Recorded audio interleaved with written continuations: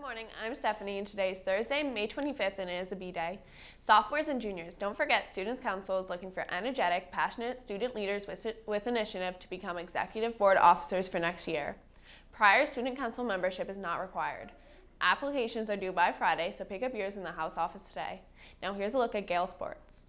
Welcome to Gale Sports. Any girls interested in playing in a summer volleyball league, please sign up in the athletic office.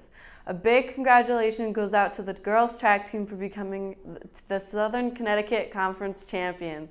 Today we have both golf and boys lacrosse on the road. Good luck today. Back to you.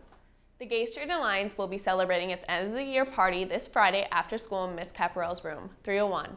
Enjoy some snacks in the great company of our graduating senior members. Bring a friend. Today's lunch is grilled cheese and bacon melt, oven fries, pasta salad with veggies, and a fresh fruit basket. That's all from us here at Gale News. Thank you and have a Gale day.